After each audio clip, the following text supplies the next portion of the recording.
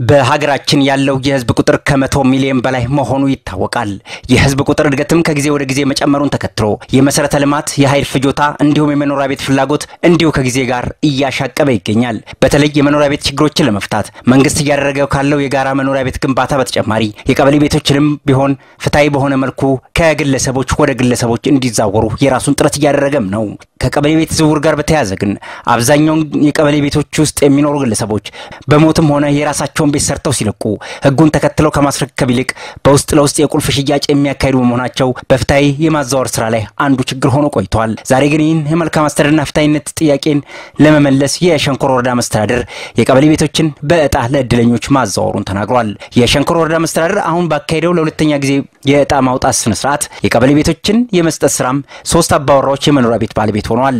የሸንኮር ወረዳ የፍትህና ጸጥታ ዘርፍ ኃላፊ አቶ ጥበበ አደፍርስ ከዚህ ቀደም የቤት ዝውውር ጋር ታይዞ ፍትሃዊ ለመሆን ሁሉንም ያሳተፈ ታዛቢዎች ባሉበት የእጣ ማውጣት መከናወኑን ገልጸዋል። በተጨማሪም ትናንት የነበረውን የቤት ቁልፍ ሽያጭ ለማስቀረት እንቅስቃሴ እያደረገ ይገኛል ብለዋል። በዚህም ሁሉንም ያካተተ ተጠቃሚነት እንዲኖር ያለሰለሰ ጥረት እያደረገም ነው ያሉት። ፍትሃዊነት ለማድረግ ብለን ነው እጣ ውስጥም ያደረግነው። የተመዘገቡት ከ200 ሰዎች በላይ የሚሆኑ ናቸው። እኛ ግን ቅድሚያ ምንድነው ያደረግነው?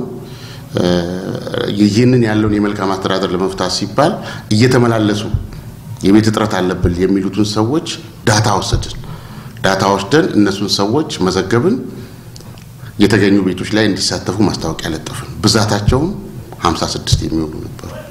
ከነዚህ 56 ውስጥ ማስታወቂያ ለጠፍን። በዚህ ዝርዝር መሰረት ማለት ነው። ይሄን ማስታወቂያ ለጠፍን። በዚህ ዕለት እጣ ስለብናውጣ በጣው ፕሮግራም ላይ እንድትገኙ ብለን የእጣ ስነ ስርዓት ነው ያካሄድ ነው። እንደሱ ባሉበት ማለት ነው። እጣውን ስናካሄድ ደግሞ እኛ አይደለም የተቀለልነው፣ እኛም አይደለም እጣውን እንዲያነሱ ያደረግነው፣ እርስ በራሳቸው እዛው ጋር ኮሚቴ ያዋቅረው እጣውን እንዲያወጡ ነው ያደረግነው። አቶ ጥበበ አክለውም እንዳሉት ከፍተኛ የሆነ የቤት ፈላጊ ቁጥር በወረዳው መኖሩን ጠቅሰው በዚህም ከ200 በላይ ሰዎች ተመዝግበው እንደነበር አብራርተዋል። አቶ ጥበበ አክለውም ሁሉንም ማስተናገድ ባይቻልም ከፍተኛ የሆነ ችግረኞችን በመለየት 56 ሰዎች በእጣ እንዲካተቱ ተደርጎ ለ3 አባወራዎች እጣው ሊወጣ ችሏል ነው ያሉት።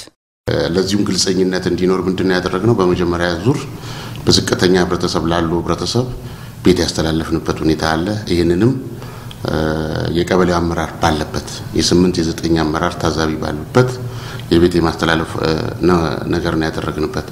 ይሄንን በመናደርግበት ሰዓትም አሁን ለምሳሌ ብዙ አይነቶች ናቸው የሚመጡት። ከዚህ በፊት ከቁልፍ ሽያጭ ጋር ተያይዞ ብዙ ቤቶች ሲሸጡ እንደነበረና ስማቸውንም ሳያዛውሩ የነበሩበት ሁኔታ ላይ የነበረበት ነው።